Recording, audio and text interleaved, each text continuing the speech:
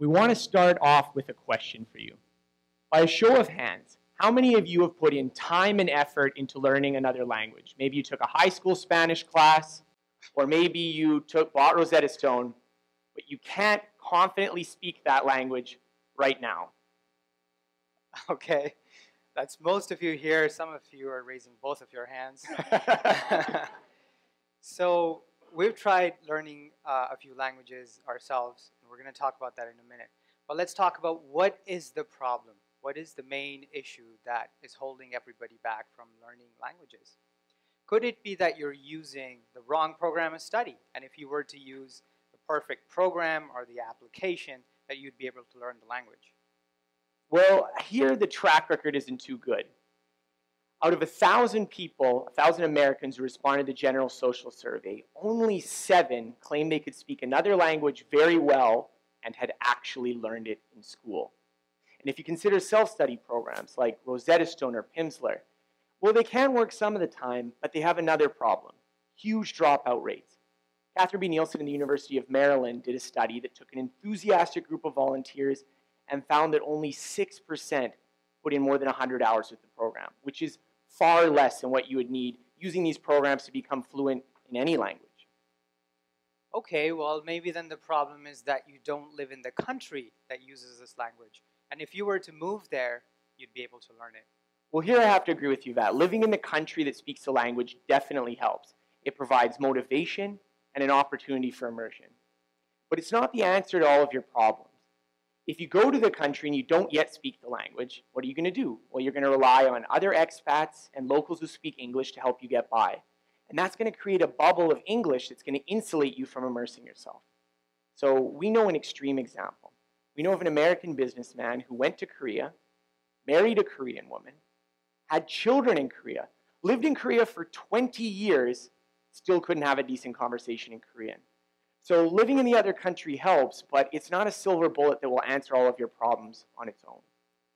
Okay, well, finally, maybe the problem is that you're simply too old, and you should have tried learning the language as a kid, because kids learn the languages faster, right? This is actually a pervasive myth. Stephen Brown of Youngstown University and Jennifer Larson Hall of Kyushu University reviewed the literature and found that adults actually learn languages faster than children in the short run. It's only when we talk about reaching native-like levels of pronunciation and grammar where children start to show an upper hand over an adult. So definitely, if you want to just be able to communicate with people, have conversations, there's no reason you can't learn a second language at any age.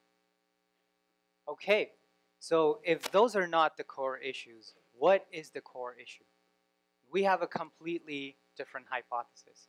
And to explain this concept, I want you to look at this image of the ocean. Now, if you look at the water, you're going to see 2 distinct zones. The zone at the bottom, where the waves are breaking, and the zone at the top, where the waters are relatively calm. Now, I want you to imagine you're standing on the shore, and you want to swim out into the ocean. When you first start swimming out into the ocean, you're going to be in this first zone where the waves are breaking. And swimming in the zone is incredibly difficult. You feel this incredible resistance.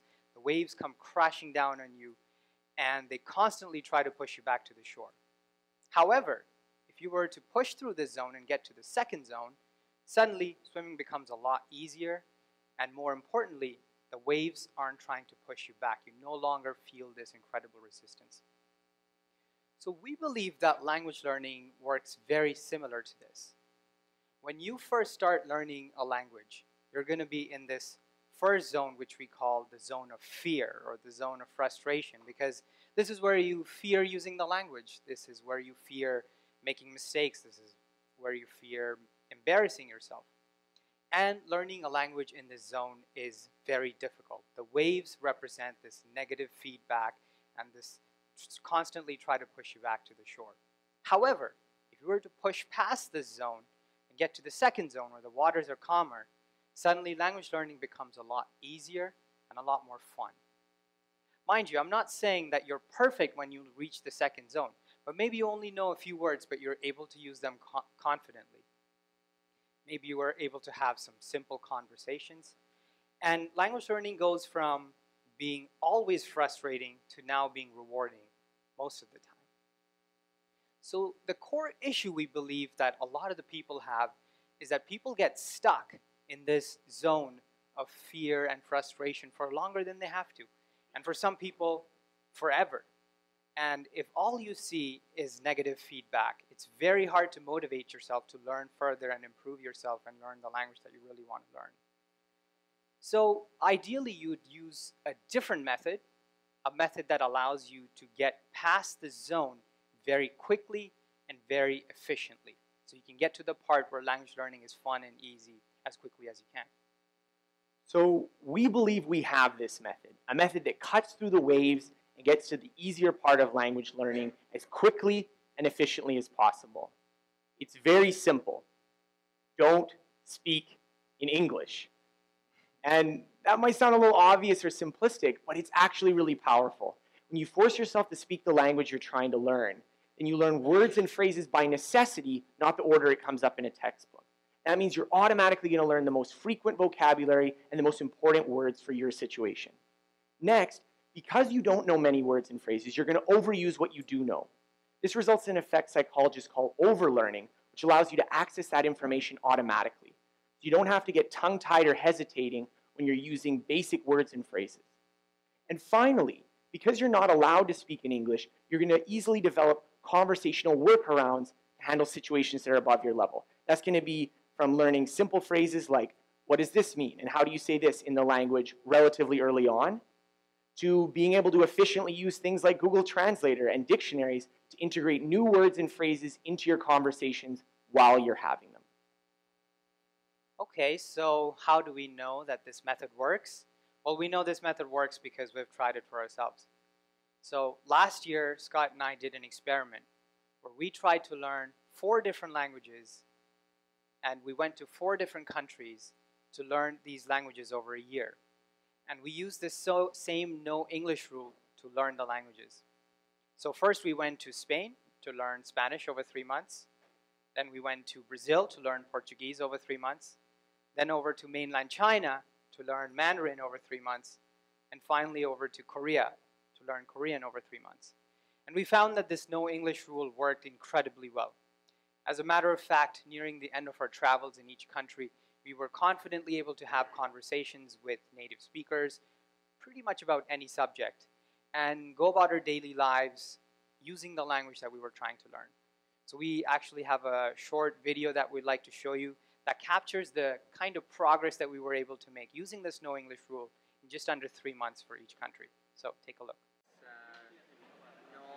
No puedo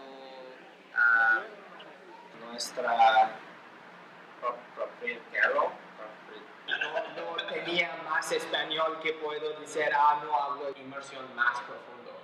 Y entonces espero que Brasil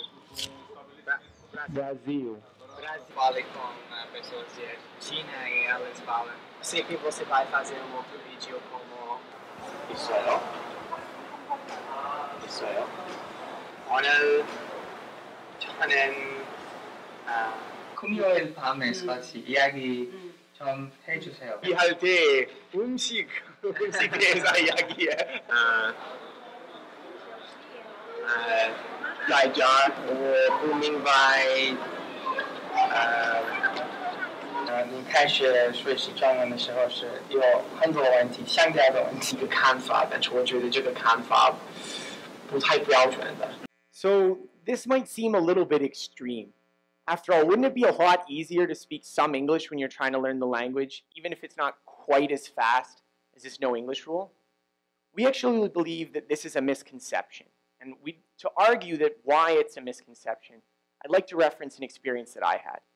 You see, years before we did this challenge, I had a different opportunity to learn a second language. I was in university and I had the opportunity to study abroad for a year in France. And like this trip, I was very eager to learn the local language. I bought books, I downloaded podcasts. I really wanted to become fluent in French. The only difference was that I had no specific rule against speaking in English. I figured I'll go there and I'll speak as much English as I need to, and I'll just try to practice French whenever I can.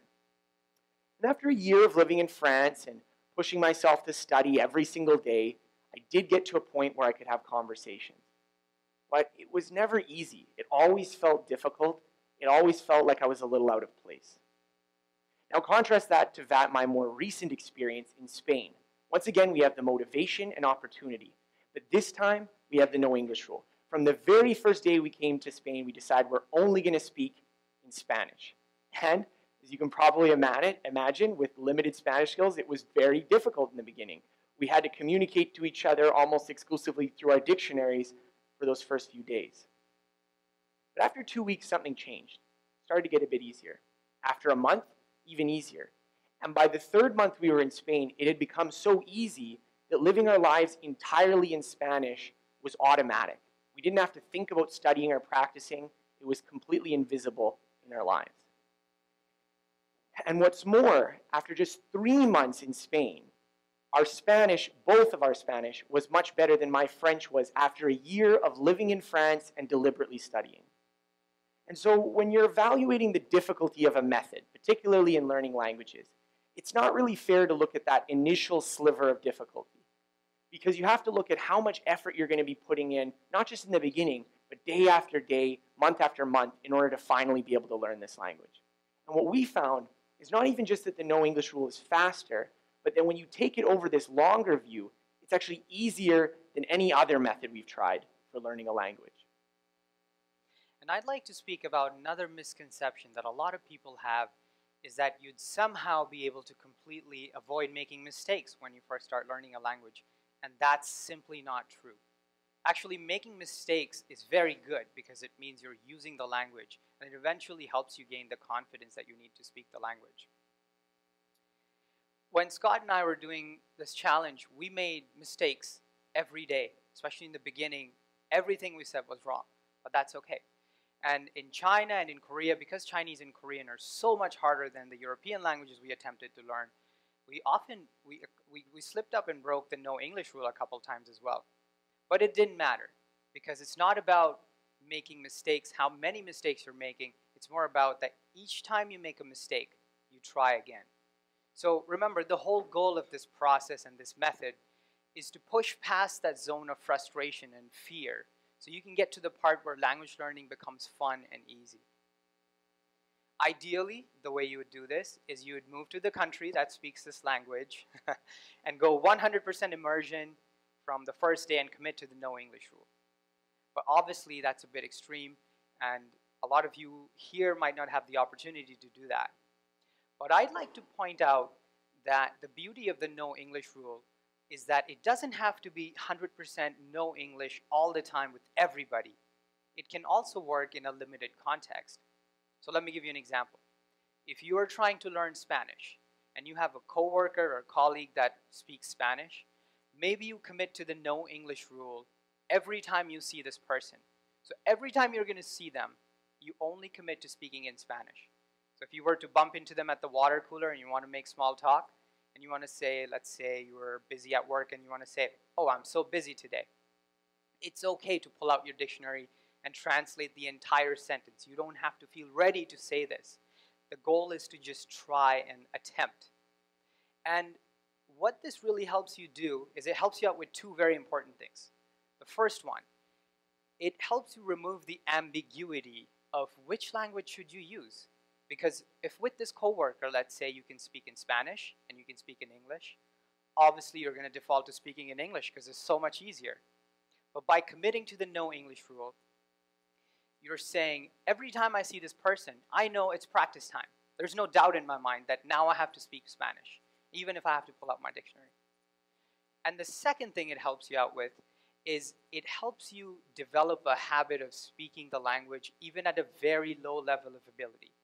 This really helps you out build the confidence that you eventually are going to need when you start speaking this language to a higher level of ability. So you've heard about our challenge. Now we'd like to issue you one. And no, we're not asking you to sell all your stuff and go live in a faraway country.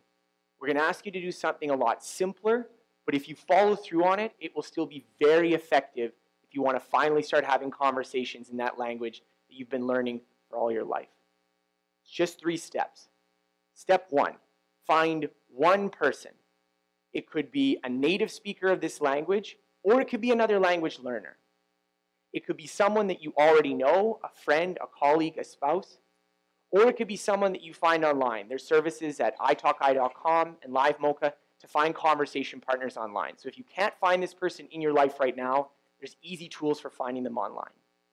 Step 2, commit to the no English rule with this person. Every time you see them, just speak in this language that you're trying to learn. Tell them that, even though you're not too great at the language yet, you're going to have to use Google Translator and dictionary a lot in the beginning. That's okay. Step 3, start speaking. Once again, it's not something that you have to be perfect at. You might slip up and break the no English rule. Just try again. Pull out your phone, download the Google Translator app, and you can type in whole sentences if you don't feel comfortable yet speaking the language.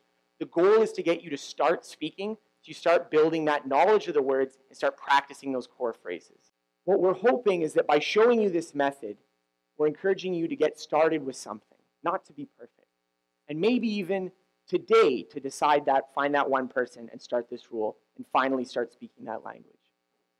The Chinese have an expression, 好的开始是成功的一半, which means a good start is half of success.